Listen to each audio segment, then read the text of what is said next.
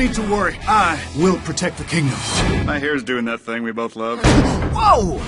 Nobody ever goes into the dark forest! I'm not afraid of that. Tell me where the inspiration for this came from, the idea came from. The inspiration came to me a long time ago, about 15 years ago. I have 2 daughters, and I'd made Star Wars for 12-year-old boys, and I decided, well, maybe I'll make a film for 12-year-old girls. And so I started working on it, and I was doing other things at the same time, but I decided that I would just keep plugging away on this thing. And that's really what the inspiration was. I wanted to do, where Star Wars is more mythologically oriented, this is more fairy tale oriented. You don't stand a chance! You don't stand a chance! But at the same time, I wanted to basically have fun. I like music, I love working with music, so the idea of maybe trying to make a movie where the story is told in music, but existing music, fascinated me. It's, I've been in this world before between American Graffiti and also Labyrinth and Willow and things where, musical fairy tales, I love them, and I just wanted to see if I could make one where we all know the music, but the words tell the story. The little thing inside. We caught you, fair and square, hand it over! In terms of that music, I mean, what got you rocking out in the voice booth? I feel like this is a different voice booth kind of experience, like little mini solo concerts. You know what? The experience in the booth is like, number one, it's a workout. Because you can't play a character like Sonny and not be over the top and not be boisterous and just not be energized. It's there's a lot of times where I left the booth like sweating because it was so active. And the music element was something that brought me home. Like, I grew up singing in church.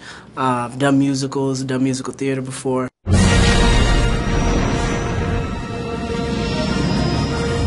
Let me ask you about one of your other worlds, Star Wars. How involved will you be, if at all? What are your thoughts on what you know of it? I don't know anything. I'm going to be surprised. The great feeling for me is that I always used to say I never got to see Star Wars. That's my one regret. I never got to be wowed by the ship coming over, and now I'm going to be.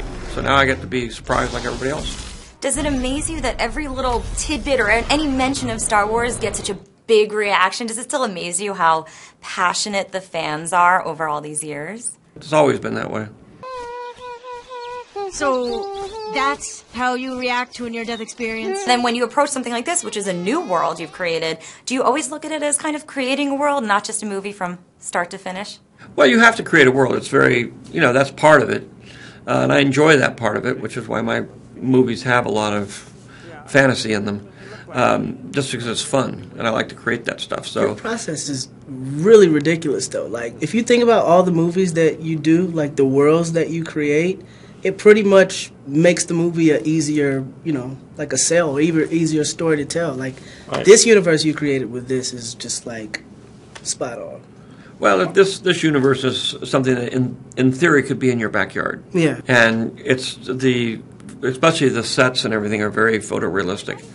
And so the idea is you could go out in your backyard and you might find these characters, and they obviously look like butterflies and they look like bugs and they look like things. So you could, if you use your imagination a little bit, you can imagine that this actually exists. I love you!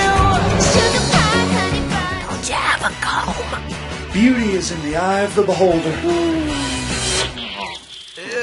Oh, I think I got one of your antennae.